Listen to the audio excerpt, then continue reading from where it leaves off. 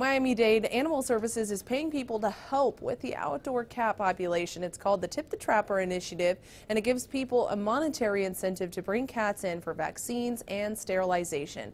You can make $15 a cat if you bring them to the Pet Adoption and Protection Center for their services. Officials say once the cats are medically cleared for release, trappers must pick them up and then return them back to the location where the cats were trapped. We have all the guidelines on how you can help out in our CBS Miami article. Katie Johnston, CBSMiami.com.